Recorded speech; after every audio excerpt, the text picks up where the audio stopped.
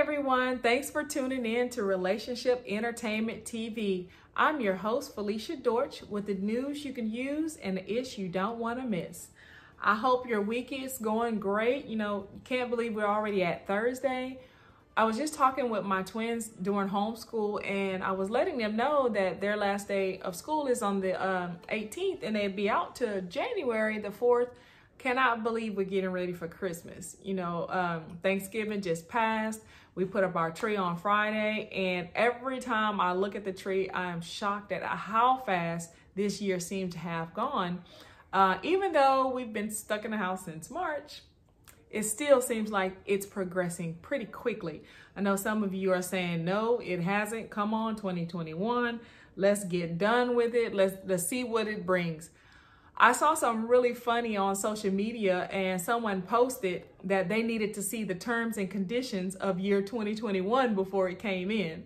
I thought that was hilarious because I'm with them. Can I see the future? I want to know what we're getting, because I really believe in that history repeats itself. So I'm worried. I'm like, are we going to have another year of this corona crap or what? Because the Spanish flu hung around for a little while, y'all. I'm just telling you. But let me stop, because I'm probably going to get everybody all up in a roar.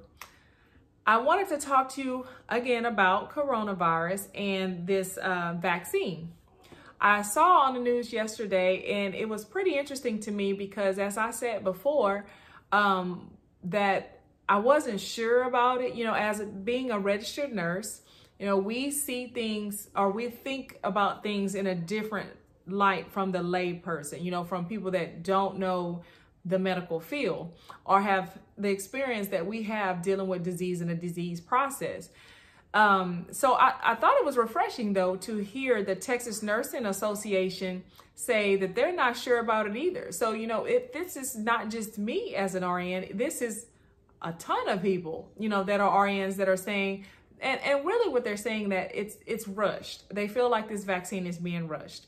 And I said that before, because trust me, I understand. I know people will come back and they will debate with me and say, well, you got the MMR vaccine, or you got the Tdap vaccine when you were younger, or you got the chickenpox vaccine when you were younger. That's true. However, I wasn't there doing the production of these things. Like, I didn't watch it play out in front of me. My parents may have. And back then, the public wasn't privy to the information that we are privy to. I can Google something or look it up or go on the Pfizer website or the CDC website and find out any information that I want to find out. Not to mention, I went to school to be a nurse. So we researched and we studied disease processes. We studied how things are created. That's how I'm able to break it down and tell you how the flu vaccine works, because this is something that I've studied. So I know that all of these vaccines went through a clinical trial period. I know when the big measles, rubella outbreak, they were pushed to try to get a vaccine. Now, I haven't went and researched how quickly those vaccines came about. So I'm not aware of that. And that's something that I need to do to try to compare to see if the timeline is about the same. Because it could be that we are nervous, thinking that this is a rushed process, and in actuality, maybe it's not, compared to how quickly the other vaccinations came out in the past. So that's something that I'm definitely going to look up, and I think I'm going to bring that back to you, just to kind of give you some education on that, and as well as myself, so I can then make a determination as to if I feel like this vaccination is rushed or not. But I kind of think it is, because if the entire Texas Nursing Association is agreeing the same thing, that it's rushed, there hasn't been enough human trials, then it's something that I'm probably just going to watch. Because as I was telling you on Tuesday, that the first set of people that will get this vaccination is most likely going to be the medical people, the medical personnel, because they deal with patients every day. They're on the front lines, so I imagine that it's going to be the medical personnel, and then possibly firemen or police officers, because they're on the front lines. They come in contact with people on the daily basis, especially, in the hospitals and clinics and things of that nature. I also wanted to talk to you about the COVID-19 vaccine. When will Black communities get access to it? Now, this article when I read it, it really made me think about everything that I've been talking to you about when it comes to vaccinations and how quickly it came about and what's the process as how it's going to be administered and rolled out. So one of the things I was concerned with is the way that, as I stated, they're going to prioritize healthcare workers along with nursing home patients and employees, signaling the first of series of steps in curbing a pandemic.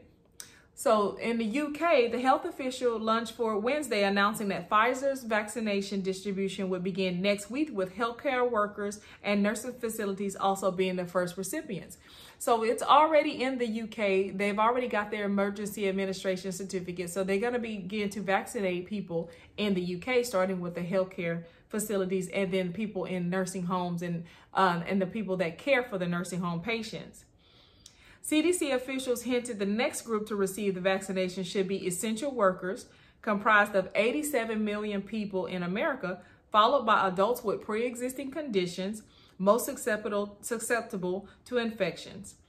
However, the New York Times reports the decision on how vaccines roll out will be left up to state healthcare officials and governors. So the concern is, once it get down past all of those other people that I listed, all of those different subgroups, how will it be distributed amongst the people that are not essential workers or the people that just, they're at home? They don't have pre-existing conditions. They're not medical personnel. They're not police officers, things of that nature. They're just people. How will that be rolled out? Okay, the revelation leaves a pin in a conversation around how medical authorities will address distributing the virus to Black communities. The virus to Black communities disproportionately ravaged by the virus and rightfully cautious due to long-held racist practices in medicine. Now, that was something I was like, wow. I think I may dig a little deeper into that, because there have been stories that I heard about certain vaccinations. They change them, and when I say the pharmaceutical companies, I don't have proof of this, but it was speculated that they would put things in the vaccinations to sterilize Black communities to keep them from having children. That's just a theory that I have read about, okay? 1 in 1,000 Black Americans have already died in this pandemic, which means Black people are dying at twice the rate of white residents. A new poll found that over 1/3 of Black people in America have lost someone to the virus, and is now the third leading cause of death among Black communities. Frontline workers primarily come from Black and communities of color, so distributing the vaccine to healthcare workers confronts one portion of that scale. Experts at the National Academies of Science, Engineering, and Medicine propose that distribution could be staged according to zip code, allowing Black communities the safety of backlash for being prioritized, while also addressing the needs of low-income communities. Now that I understand that. However, if let's say the governor decide to select 77015, which you may not be familiar with that, but I am. It's a community city right outside from where I live. I would tend to say that that's primarily Black and brown people. So then would you think, okay, they're targeting African Americans and or Black and brown people, Mexicans, Hispanics. Are they targeting us? Why would they hit us first? So I'm not sure that zip code would work as well, depending on which zip code they do first, would give that theory that was spoke about in this article. The healthcare industry is primarily white. According to the Kaiser Family Foundation, in 2019, 18.6 million people were working in the field comprised of different titles and functions. 60% were white, while 16% were Black. Hispanic healthcare workers made up 13%, and Asian workers made up 7%. Black and Hispanic healthcare workers made up relatively large shares of aides and personal care workers and direct contact support workers. Black and Hispanic workers also accounted for larger shares of healthcare workers in home healthcare. And Black workers made up relatively large share of workers in skilled nursing facilities and other residential care settings. So that makes you think, as how they're going to distribute these vaccinations and not make it look as though that, they are being targeted. But the timing of when Americans can expect to receive a vaccine is indefinite, as the FDA Advisory Committee is scheduled to meet on December 10th. So we won't even have, Pfizer is not even scheduled to have their emergency hearing until December 10th to discuss the emergency authorization for Pfizer and Moderna's vaccine.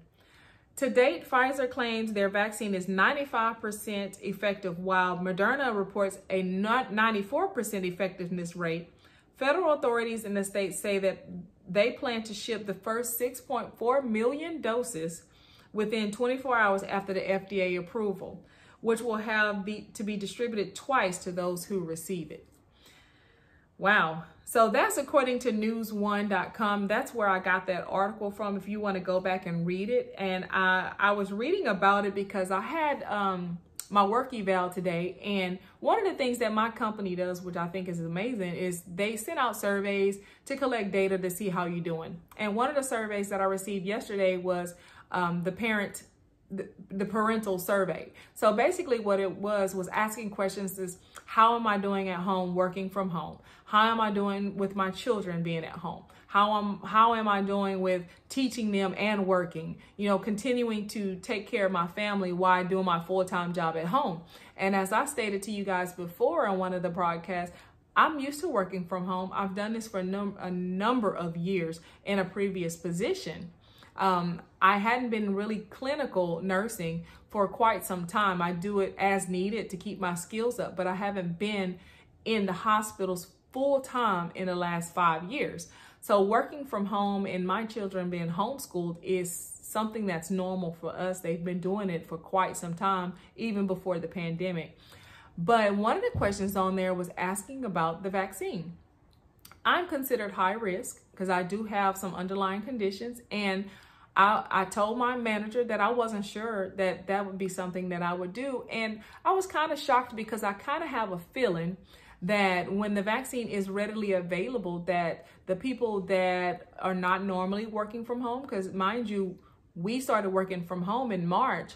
My previous position, I worked from home. Other than that, the last 4 years, I've been driving back and forth, to my office downtown. And I kind of have this feeling that it's going to be one of those things where either you take the vaccination or find another job. And I believe that's how this is going to play out. So this is why I want to bring as much information to you about the vaccination. I want to give you some of the things that people are talking about with the vaccination to kind of help you figure things out going forward. Just as with public schools, they have some families that don't vaccinate at all, and some families are not able to send their kids to public school. They have to find other ways to educate them because the public school will not allow them into school unless they can get some type of document saying that it's against their religious beliefs, which now they're even testing that theory. They're saying, well, we'll prove it, or give me some type of other documentation for your child to attend here. So I kind of have a feeling, I really believe that this is how it's going to go. So I'm going to continue doing my research. I'm going to continue bringing it to you so you can make an informed decision that's best for you and your family. So I thank you so much for joining me today, and I hope you have a fabulous ending to your week. And thank you for tuning in to Relationship Entertainment TV. Again, I'm your host, Felicia Dortch, with the news you can use and the ish you don't want to miss. I'll see you next Tuesday.